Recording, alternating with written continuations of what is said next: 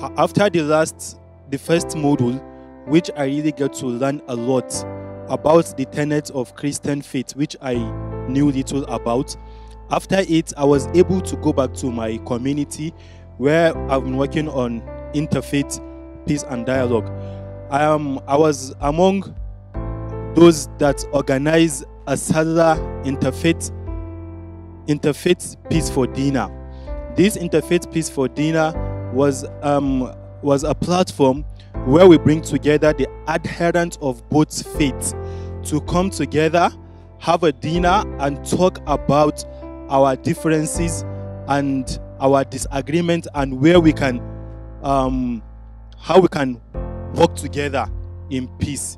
I would like to appreciate Cardinal Onaikon Foundation for this great privilege for me being among its second fellows. I really appreciate this gesture.